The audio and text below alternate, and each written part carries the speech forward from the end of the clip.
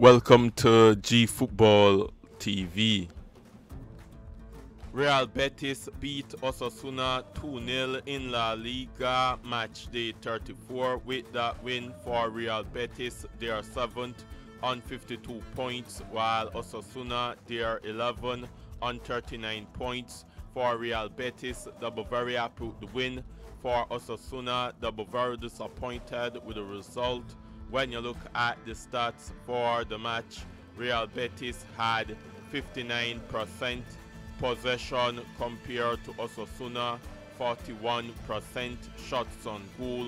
Osasuna had 11 shots on goal with 2 on target compared to Real Betis 9 shots on goal with 4 on target.